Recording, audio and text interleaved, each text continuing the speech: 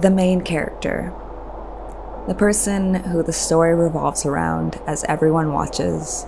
The protagonist who overcomes obstacles to ultimately always succeed. The hero who saves the day time and time again.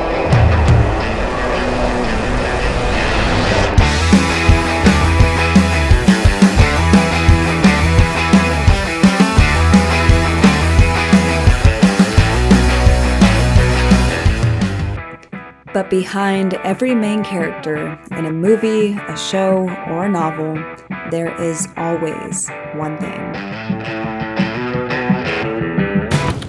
Someone who writes the story.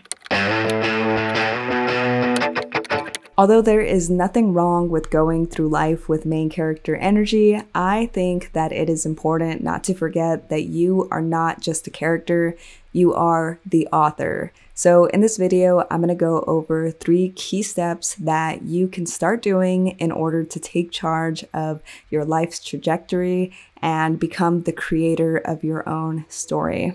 If you wander aimlessly through life, then there is no way in knowing where you'll end up. So the first thing you want to do is to set clear intentions. Clarify what you're trying to achieve, what matters to you, and how you define success. A couple of exercises that can help with this are 1. Journaling using the prompt My Ideal Day, which essentially is you writing out what a day in your ideal life would look like from the moment you wake up to the moment you go to sleep. A second exercise is visualization meditation. I will link down below my favorite guided meditations that are geared towards visualization. For an exercise like this, all you do is meditate and simply envision the life that you want to live. There's a lot of success stories behind this from very successful people. One of them being Arnold Schwarzenegger. He used to lie in bed visualizing himself on stage winning awards for his muscles. My mind is slipping on bodybuilding. Yeah, bodybuilding. And I think his story is one of many for the power of visualization. And personally, I'm a huge believer in that kind of stuff. By the way, if you're enjoying this video, don't forget to give it a thumbs up. And if you are new here, hit that subscribe button and become a Voyager and join me on this journey of personal development and creative expression.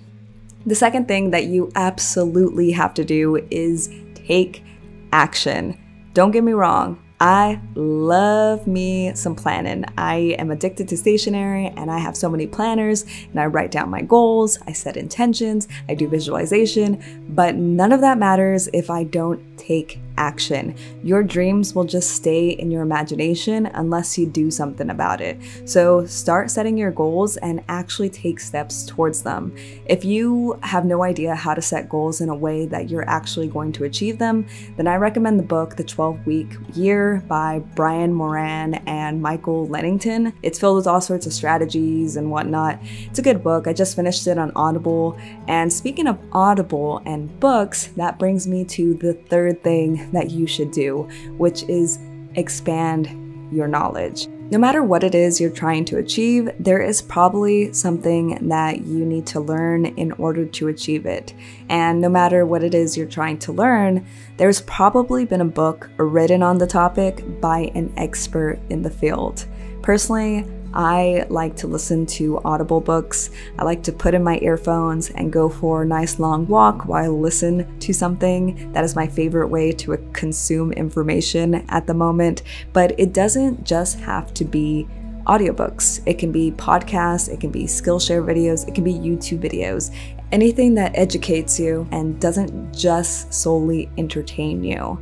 I think that the beauty of the information age that we are currently in is that you can kind of have a mentor without actually having a real life mentor just because of all the information that is available to you. So you might as well take advantage of it. The point is to never stop learning. The moment you stop learning, you stop growing as a person. So embrace continuous learning so that you can continuously acquire new tools and ideas to help you achieve the life that you want to live. And with that, that is the end of this video. I hope you enjoyed it. If you did, don't forget to give it a thumbs up. And until next time, bye.